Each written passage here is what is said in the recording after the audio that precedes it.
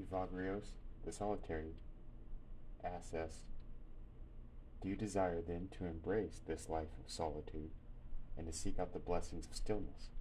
If so, abandon the cares of the world and the principalities and powers that lie behind them.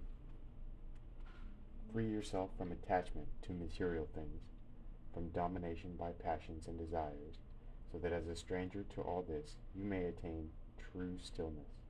For only by raising himself above these things can a man achieve the life of stillness.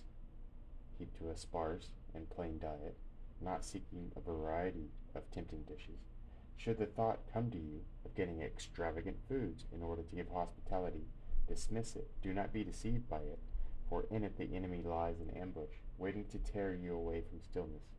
Remember how the Lord rebukes Martha, the soul that is overbusy with such things, when he says, you are anxious and troubled about many things. One thing alone is needful. Luke chapter 10, verse 41 to 42. To hear the divine word. After that, one should be content with anything that comes to hand. He indicates all this by adding, Mary has chosen what is best, and it cannot be taken away from her. Luke chapter 10, verse 42. You also have the example of how the widow of Zarephath gave hospitality to the prophet. 1 Kings chapter 17, verse 9 to 16. If you have only bread, salt, or water, you can still meet the dues of hospitality. Even if you do not have these, but make the stranger welcome and say something helpful, you will not be failing in hospitality. For is not a word better than a gift? Ecclesiasticus chapter 18, verse 17.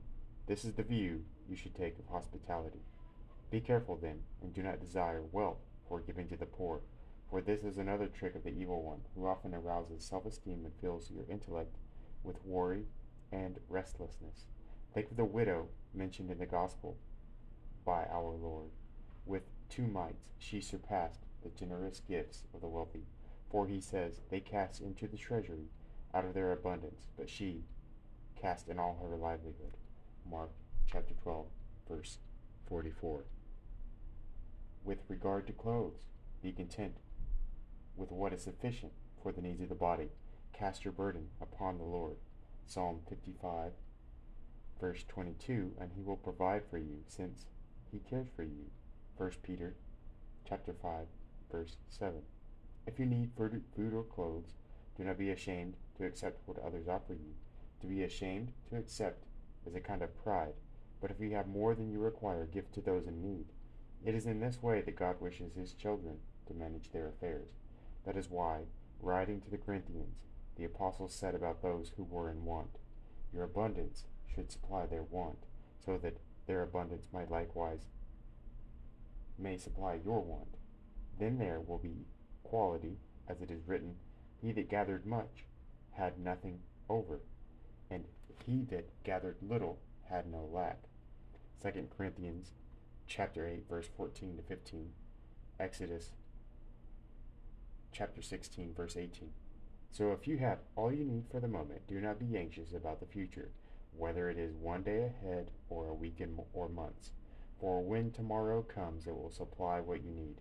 If you seek above all else the kingdom of heaven and the righteousness of God, for the Lord says, seek the kingdom of God and his righteousness, and all these things as well will be given to you.